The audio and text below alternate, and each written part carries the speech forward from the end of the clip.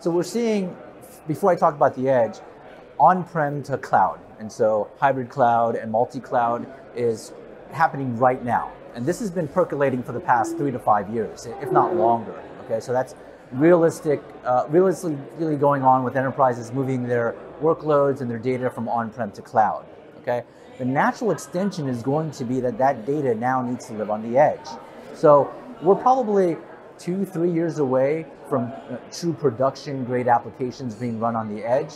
But that was exactly where hybrid cloud and multi-cloud was 2 to 3 years ago. So it's just a nice, smooth progression.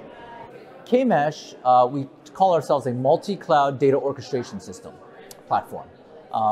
So what that is in human terms is, I'll start off with our thesis. We think that the past 20 years have been focused on centralized data lakes. So every enterprise consolidates all of their data in a centralized location.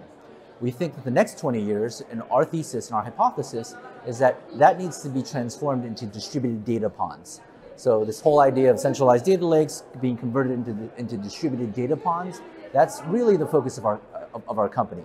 Now this data goes across on-prem, multi-cloud, and then edge. And so there's a bunch of reasons why this trend is happening, but as you can see, definitely in relation to the edge, there's going to be processing that happens on the edge. There's going to be bits and portions of the data that needs to move from edge to cloud to on-prem.